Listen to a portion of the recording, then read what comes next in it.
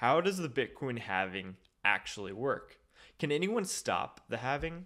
The idea of Bitcoin is fairly simple: perfectly scarce money. That's not a hard concept to grasp, right? Most people are mad about their dollars getting debased over time, so it's only logical to want a money that doesn't get debased. Yet still, some people have trouble wrapping their head around Bitcoin. They may question if it is actually scarce or if its scarcity can change over time.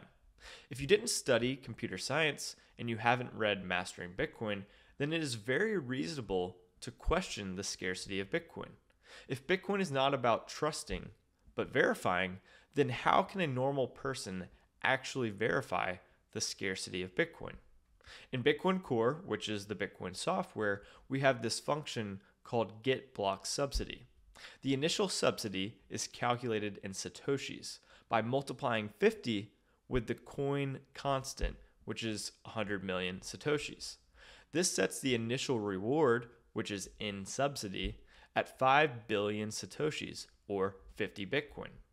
Next, the function calculates the number of halvings that have occurred by dividing the current block height by the halving interval, which is subsidy halving interval. Next, the function uses the binary right shift operator to simply divide the reward, which again is in subsidy, by 2 for each halving. In the case of block 840,000, this would binary right shift the reward of 5 billion Satoshis 4 times for the fourth halving.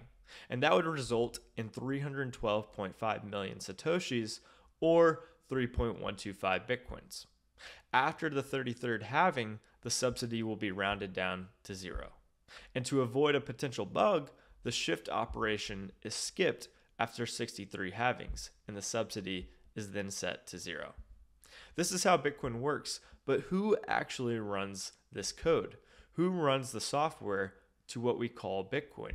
Well, you can. Anyone can. It's actually fairly cheap and easy to run Bitcoin Core on a very basic computer. That's actually the whole point of Bitcoin. This is what makes Bitcoin decentralized and resistant to critical changes from any group of people. If a group of people tries to change any critical rules of Bitcoin, like increasing the block subsidy or delaying a halving, they can't automatically update the Bitcoin software on everyone else's computer all at once, including your own computer. They would need to convince everyone else to run their new version of Bitcoin, and as long as some people continue running the current software, then the new version will just result in a whole different coin, a hard fork, like Bitcoin Cash, Bitcoin SV, or Litecoin.